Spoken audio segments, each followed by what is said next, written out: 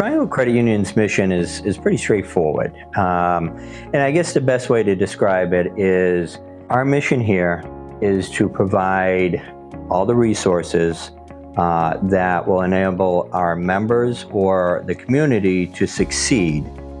I think the important thing is, what is success? And I think the success would be based on the individual's desires.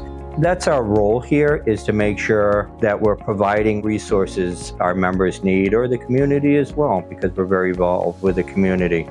I started in '93. We were very small. We had only 2 locations, one here on Franklin Street, and the other one was actually up in Manchester on Valley Willow. We were very small.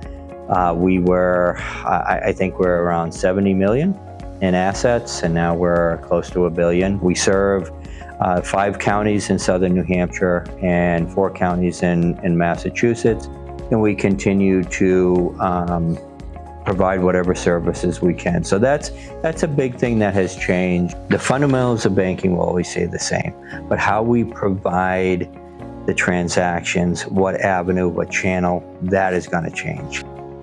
Our whole focus is we're trying to make sure that we're good stewards. That's what we're doing.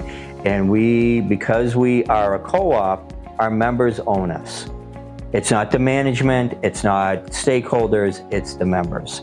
So I just want to lastly say we appreciate and we thank all our members in the community for embracing us and allowing us to serve you.